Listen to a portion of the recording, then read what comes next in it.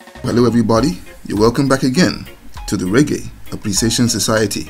Anybody who's familiar with Bob Marley knows that the Tough Gong had a thing or two for the ladies.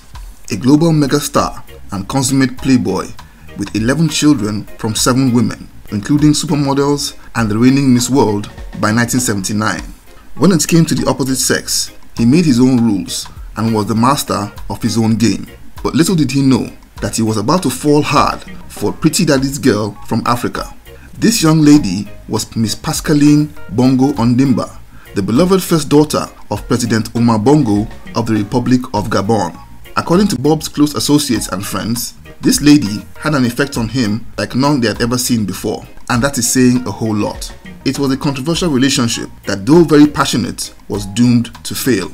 The relationship between both of them strengthened Bob's African roots and raised many eyebrows in the top echelons of the Gabonese government, and eventually almost stirred the wrath of the president himself. The story began in November of 1979.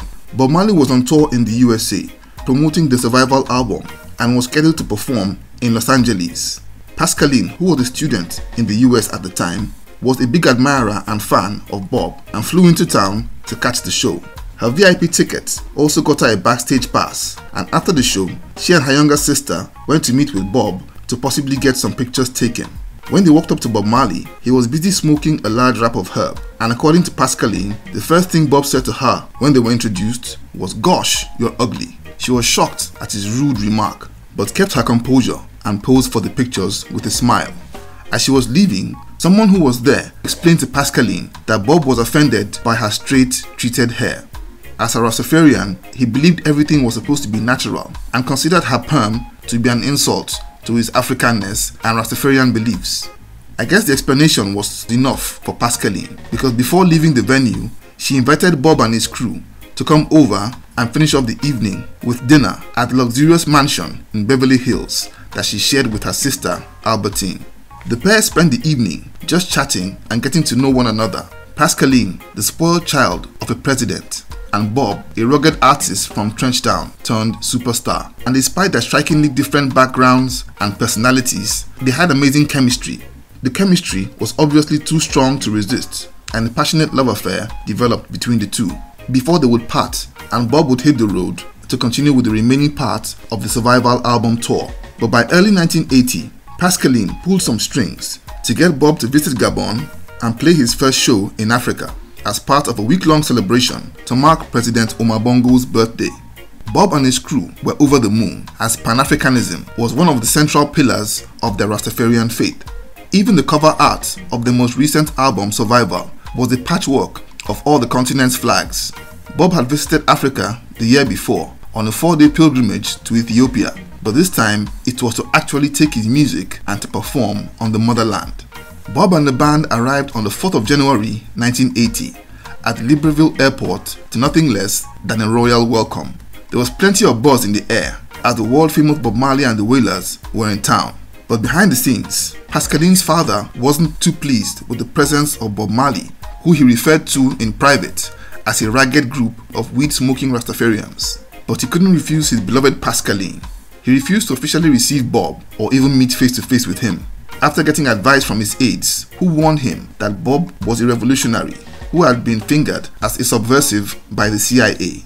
It was Pascaline's elder brother Ali, who by the way is the current president of Gabon, who welcomed him to the presidential palace. It was after arriving that the Wailers discovered that President Omar Bongo was basically a dictator. Bob toyed with the idea of cancelling the concert and leaving the country, but changed his mind for 2 reasons. The first being that they had travelled almost 10,000 kilometers to get there, and secondly, that Omar Bongo was the only African president who had offered Emperor Haile Selassie asylum in his country before he was deposed in the military coup of 1974.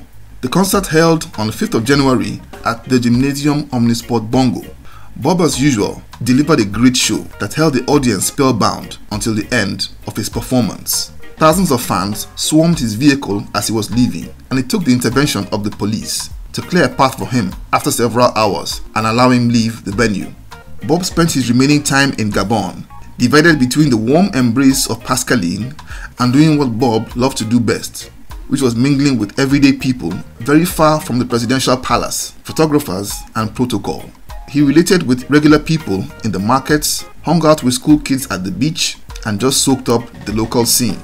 Even after Bob departed from Gabon, his relationship with Pascaline grew even stronger, as he and the 24-year-old saw each other very often and spent plenty of time shuttling with the presidential jet between Libreville, Los Angeles, and Kingston. According to Wheeler's guitarist Junior Marvin, Bob was not very affectionate in public, but was deeply in love with her and dreamt of having a child with his African princess. But unknown to Bob, Pascaline was secretly taking the pill, and though she was in love with him, she was very well aware that they would never really be together because of her father's opposition to the affair and Bob's legendary womanizing. She stopped straightening and treating her hair and began to wear braids that looked a lot like dreadlocks. It was said that she had started growing her locks until her father found out and gave her a good and proper talking to. The pair remained inseparable, and when Bob was diagnosed with cancer in December of 1980, she flew from LA to Germany to see him every weekend. It was in those final days that she regretted not having a child, but it was too late. Bob died on May 11, 1981, and she attended the funeral. Even after Bob had passed, she obviously still held him in her heart, as she would name her first son Nesta Bongo Ping. She also remained very close to Bob's mother, Cedella Booker, up until her death in 2008. Pascaline would later serve as a minister with her father and brother's cabinets before leaving politics. After bringing the Wailers to Gabon, she also managed to bring Michael Jackson and Jay-Z to perform in Gabon over the years. And she is the founder of the International Abbey Reggae Festival, which holds every year in Abidjan, Côte d'Ivoire. I guess the Tough Gong effect was just too strong. According to people close to Bob Marley, the Tough Gong had begun to make plans to establish a base in Africa before his sudden sickness and death. This was to enable him be closer to Pascaline, who was on the verge of finishing her studies in the USA. But I guess we will never know how it all would have turned out. All we can do is speculate. So there you have it. Thank you for watching the video today. Please leave a like, subscribe, and until next time, Jah bless.